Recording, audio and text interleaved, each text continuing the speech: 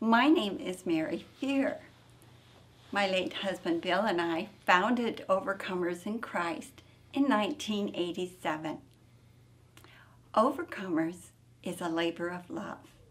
Love for the Lord and love for hurting people. It's my privilege to create our recovery resources, including the Overcomers Handbook and Dealing with Feeling Communication game.